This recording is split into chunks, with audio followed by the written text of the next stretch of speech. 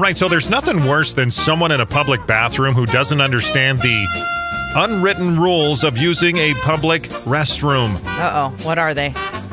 Well, I figure it's finally actually time that we write down these rules so people can actually learn them. All right, we got 8 of the most popular picks for the key unwritten rules using public restrooms. And if you're not following any of these, please start. Okay? Number 1, don't look through the crack in the stall. How many times has that ever happened to you? Yeah, okay. You know? Little kids usually do that. Yeah, but grown-ups do too. It's like, and I purposely will try to put my feet a little farther forward, you know, so that they can see that there's actually someone in there. And they don't have to look through those little cracks in the stall.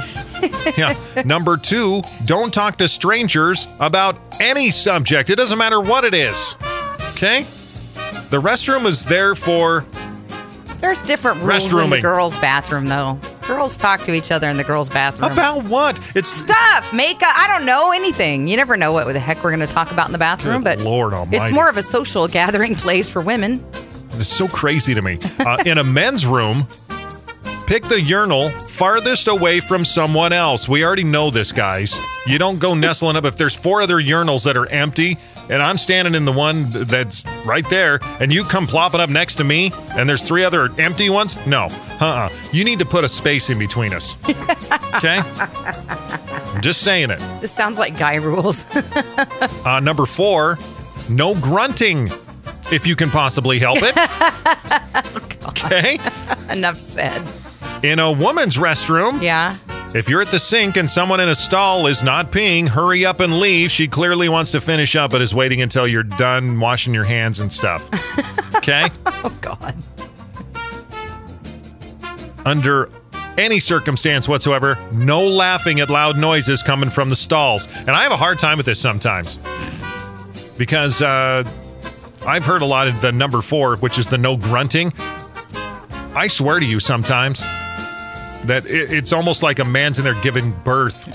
There's so much grunting and this and that. And it makes me laugh. And I'm guilty of it. More fiber in his diet, apparently. Wipe the seat if you've splashed on it. Common courtesy. And finally, flush. And then flush a second time if you have to. Okay? Those are just some of the unwritten rules for public restrooms. And let me say a thing or two about the ones that we have here at the radio station building. And I'm just going to do a couple 3 here.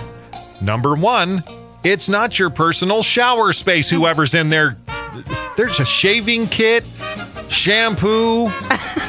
In the boys' bathroom here? Gel, toothbrush. Yeah. We have like hairspray and stuff in ours, but...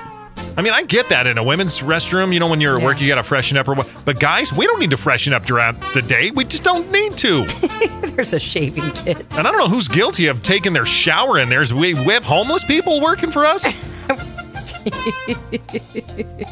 And number 2, which goes with number 2, if you're listening, salespeople. It's getting personal now. Do your business at home. Don't come screaming into the parking lot at Mach 80 and have a dead run to the restroom and stay in there for 45 minutes. Oh. We drink coffee here in the morning show, and we need to pee. Okay? Right now, I'll just say, because I just used the restroom. Yeah. Not a paper towel in sight. I know. What am I supposed to dry my hands off with? Apparently, they stopped chopping down trees because I couldn't find any yesterday either. I had to hand dry and I'm waving them around like a lunatic. I was just over here finishing wiping off my... Yeah. Sorry. Anyway, unwritten rules for public restrooms. If you need any of them added to the list, please call us. We'll be more than happy to add some things to the list if there's something that just gets you turned sideways.